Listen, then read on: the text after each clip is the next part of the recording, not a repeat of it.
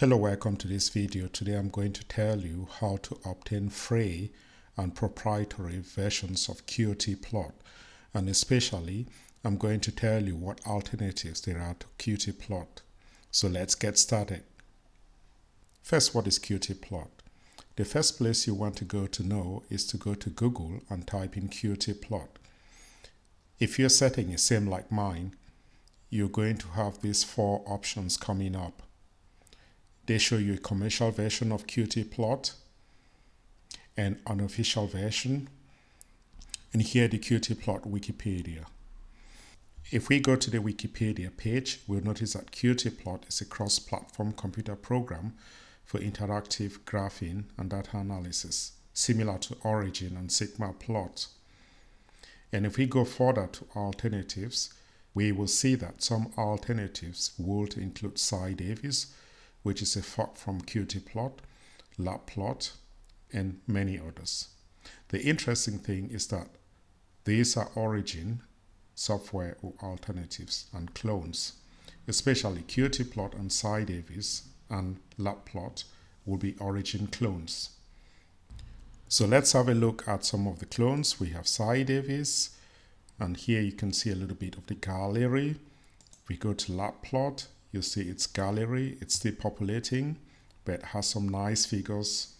And if we go to the commercial version of QtiPlot and we go down to visit gallery, we're going to see awesome plots that can be generated by the program. And finally, if we go to Origin Lab and just put on the page, we're going to see a lot of awesome plots. The nice thing about all of this is that they look pretty much similar.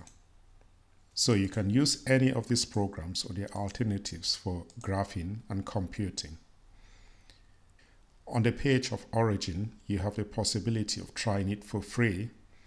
Another way of trying out if such a platform or its clones is something for you or your lab before you get to buy any of them is to try any of the alternatives, especially those that are free. Then you can decide to buy.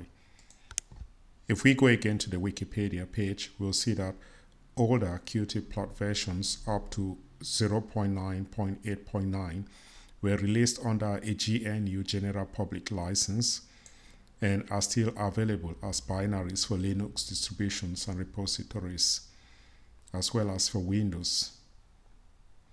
However, starting from version 0.99, the source code is not available from the author anymore.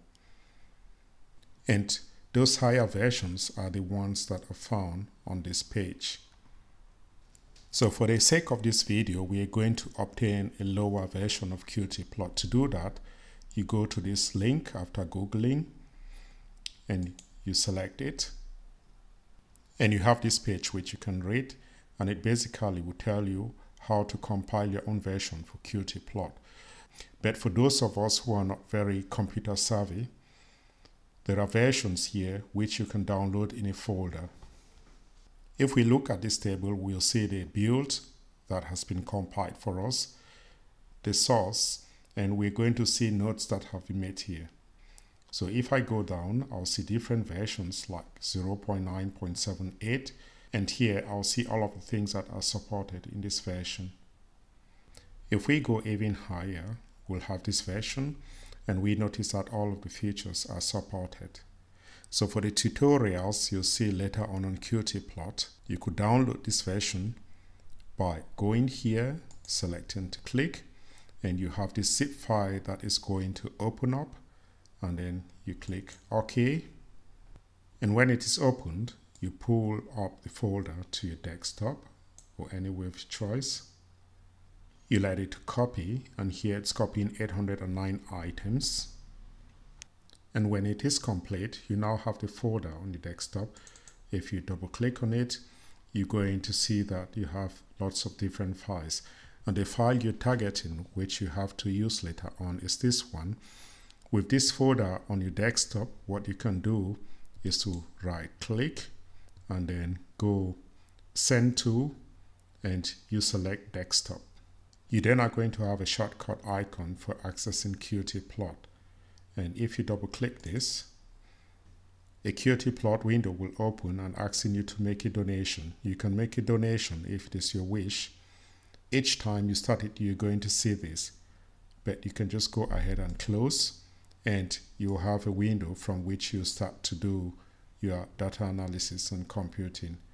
And here you can add many more columns, or you can also click here and add many more rows. This folder here may be on your way, and what you may typically want to do is to copy this folder into your program folder. And to access your program folder, you go to C. Here I have Windows C, and here I have users, and I have the possibility of choosing program files here or here. And here is the folder of QtiPlot I've brought into my program files x86. And if you open it, you're still going to see the same files we had. And this is the icon which I pushed to the desktop here. Congratulations, you've installed a new version of QtiPlot. You can now go ahead and begin to do awesome plots as found in the galleries which we see here.